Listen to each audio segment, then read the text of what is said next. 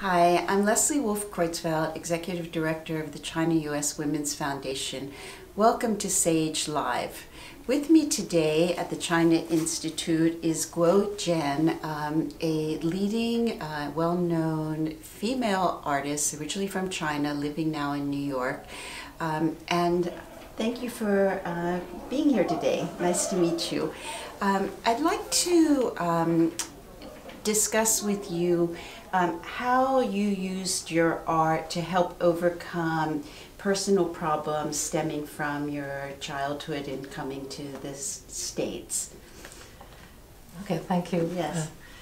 I think art is really a good tool, really to, if you have a problem that really can help you to overcome. Like I said before, in my previous life, I did have some problem with my identity. I sort of lost my identity by living and how do you say that? Like through your art, you were able to find yourself again. Is that what you mean? Yes.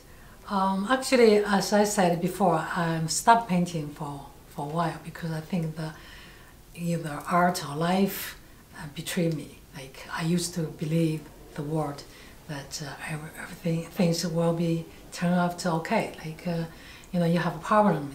If you work on it, you have faith on it, then will be okay. But I think I work very hard toward that direction. But in the end, life betrayed me. Like sort of like my marriage falling apart. But I also put my whole being working on that marriage, and I hope that we have the future together. That's why I put all myself in there. Like my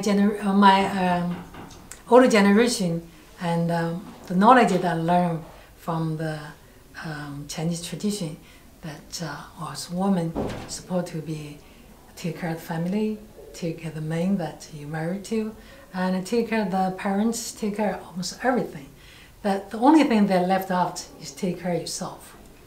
So I did everything for other people, but in the end, I got nothing. I lost almost everything. Like I don't have family, I don't have kids, I don't have marriage, I don't have money. Like all the money I give to those people, and my life feels come to the end. I was so depressed.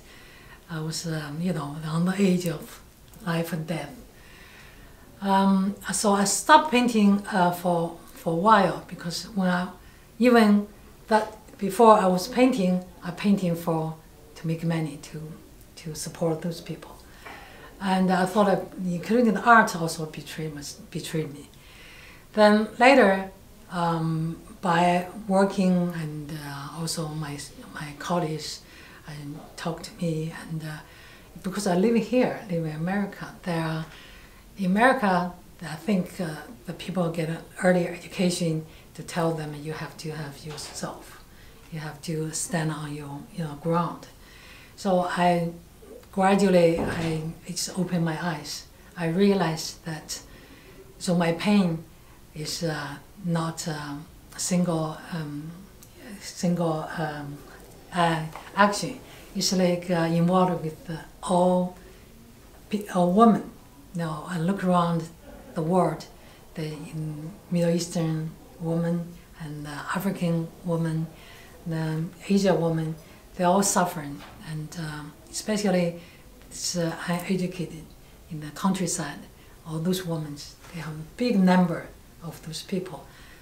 Their life is really worthless for themselves. They really is working for all another beside herself.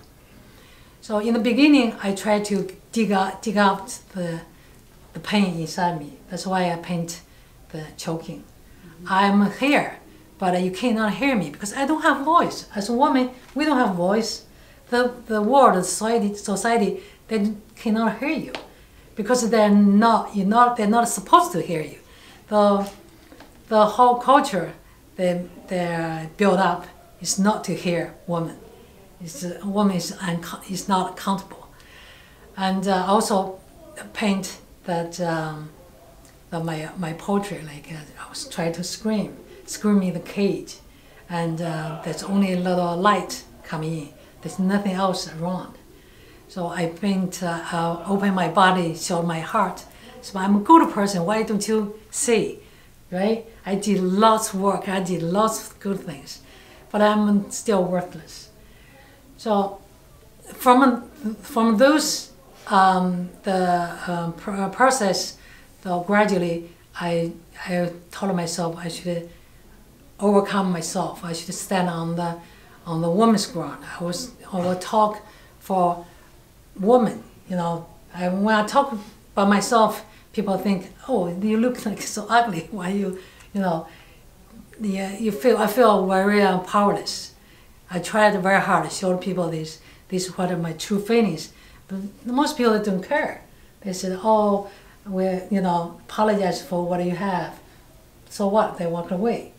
But I think that we need strong voice. I need to strong the voice. I need to learn all the women to open their eyes to say that we are human beings. We should have same equal opportunities in life. We should be accountable. We did lots of contribution. We did lots of work for the human race.